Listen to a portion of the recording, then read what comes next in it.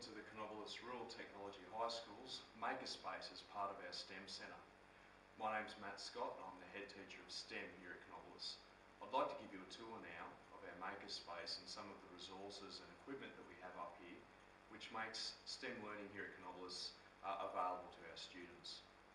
Whether they're making projects like water filters or biodomes as part of our STEM projects and our curriculum here in Year 7 and 8, we use a lot of the spaces and resources up here to make this happen.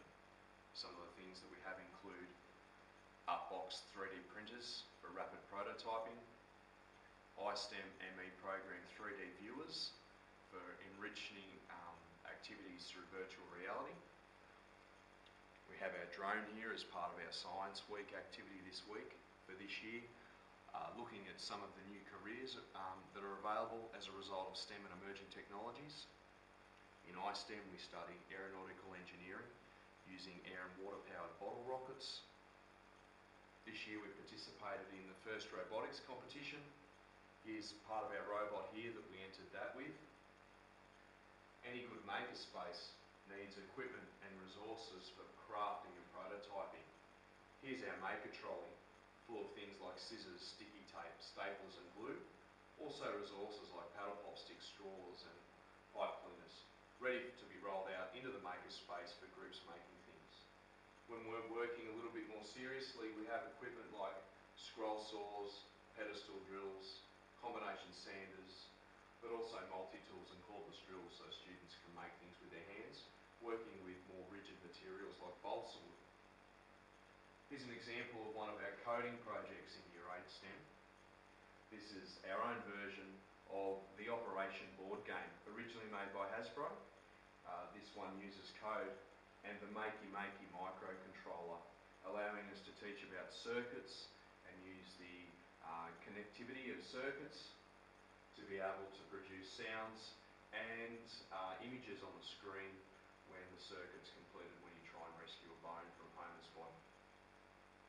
We've a range of tools here at Canobolas for you coding, including a class set of the microbits computers from the UK, Arduino Explorer, looks like a gaming control pad, and students can code this to control games on the net.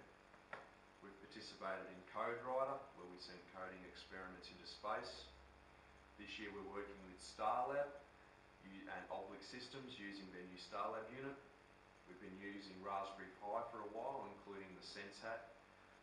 And recently we've also acquired the Thinker Shield from Mass Museum, which rides the Arduino, learning coding and using sensors as part of our learning.